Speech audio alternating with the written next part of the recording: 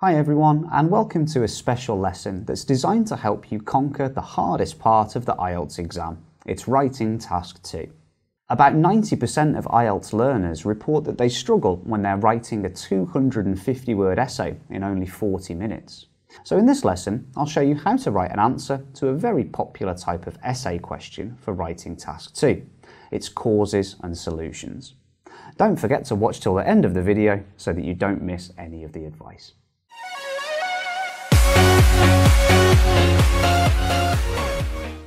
Alright, this lesson will have 3 parts. In part 1, I'm going to introduce some general ideas about the causes and solutions essay. Part 2 will discuss the structure of the essay, and this is the part of the video to which you should pay the most attention. And finally, in part 3, I'm going to give you some phrases that you can use to express your ideas in this kind of question. Okay, part 1. Here I've got a task 2 question card. Let's analyse it. Topic 1. Many teenagers are addicted to bubble tea, even though they know it's bad for their health. What are the serious problems associated with this? And what measures can be taken to solve these problems? Basically, a writing task 2 essay which discusses causes and solutions will contain 1 statement and 2 requests, in which you address the causes or problems from the statement and suggest solutions. In this question card, the statement is, many teenagers are addicted to bubble tea, even though they know it's bad for their health. And the requests are to explain several problems with this phenomenon and ways that we could tackle it. The key words that help us to recognise the required format for this question are serious problems and measures. Alright, topic 2. The destruction of rainforests to create land for agricultural use is a serious problem. What are some of the common causes and what can be done to reduce them? To tackle this kind of question, here's an outline you could use. Introduction. You need to rewrite the statement into your own words using paraphrasing. However, important keywords might be kept to ensure the accuracy of the statement remains true to the original question. Body paragraph number 1, well, this part is used to describe all of the causes. Body paragraph 2, well, here you will show and explain some solutions.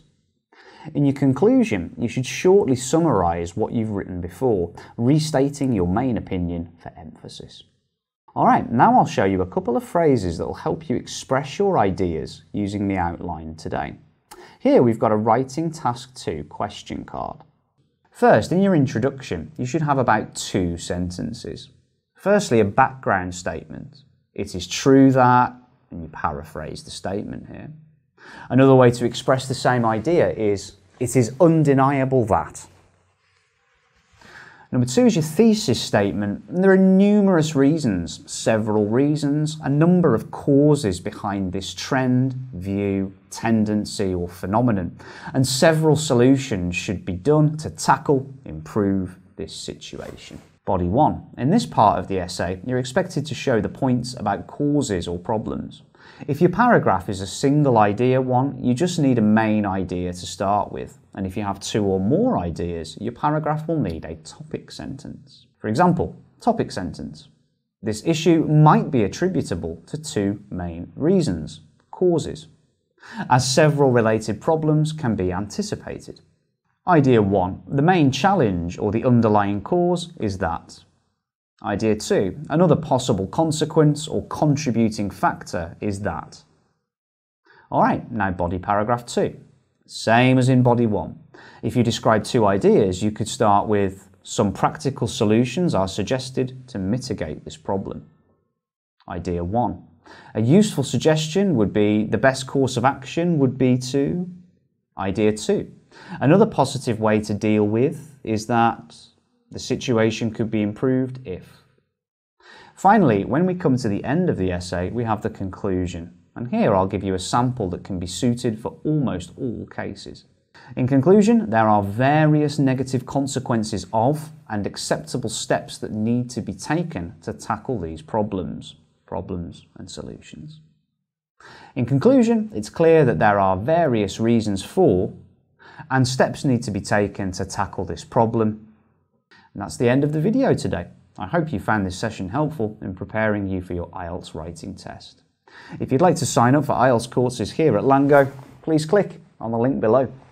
These IELTS courses are designed to cater to your individual needs and to provide personalised learning pathways. Remember to like, share and subscribe, and don't forget to hit that bell button to get notifications of our latest uploads. Once again, I've been Thomas, stay safe, and I'll see you for the next video. Bye.